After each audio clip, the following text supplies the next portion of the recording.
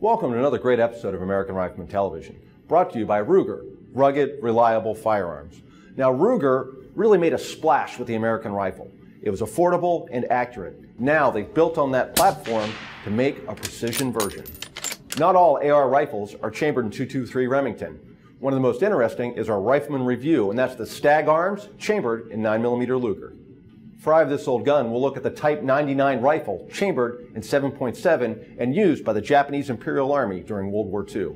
But right now, let's head for the factory floor at Ruger.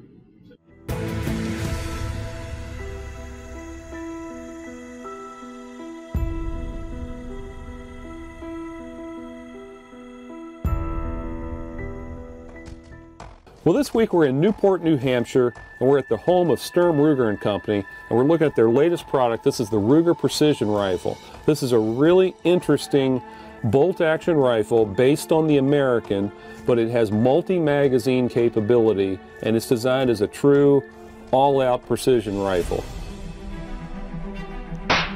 Over the past few years, we've done a lot of work analyzing what makes a rifle accurate.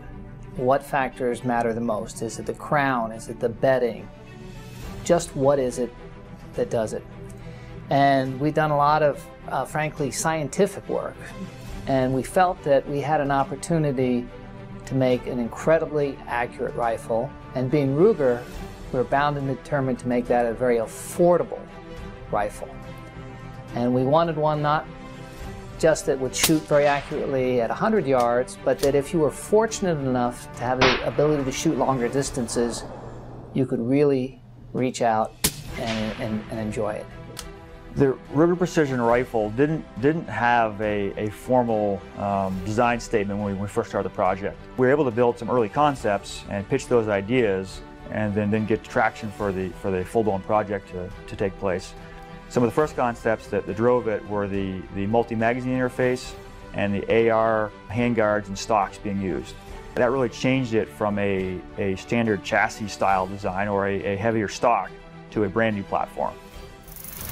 So we're going to be shooting today both 115 grain and 75 grain bullets out of the same gun. It has a 7.7 inch twist, so it handles those bullets very well. Okay. As you can see today, it shoots those grade too, as well as the lighter varmint bullets here. We've got the 75 grain VMAX. Right. So those are both working great in this platform, giving you excellent velocity out of our 26 inch barrel, and overall, it's a great package for varmint, target, or match shooting.